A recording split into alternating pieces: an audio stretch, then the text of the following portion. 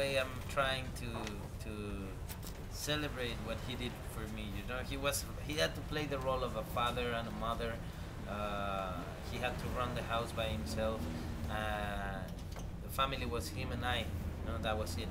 So through the film, I talk about that. You know, in a way, the mother character represents him in many ways in my life, and so it was nice to share the moment of the screening with him. He was in Sundance with me, and he was here, and I guess also now he knows how much this matters, you know, and he's really proud, I hope.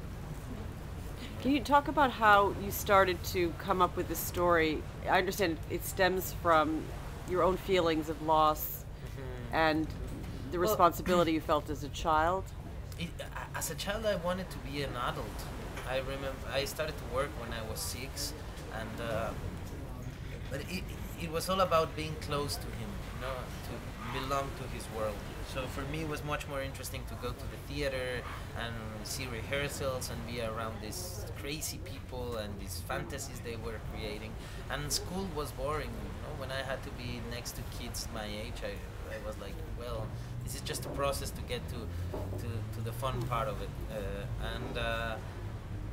And I thought I was ready to be an adult, and that's where the idea came from, you know, because I have the feeling we're pushing kids to be adults before they should, you know.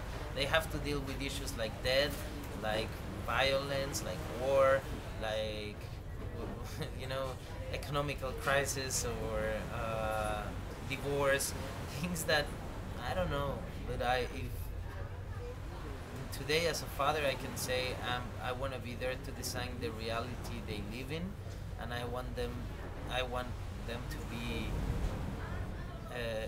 kids as long as they want.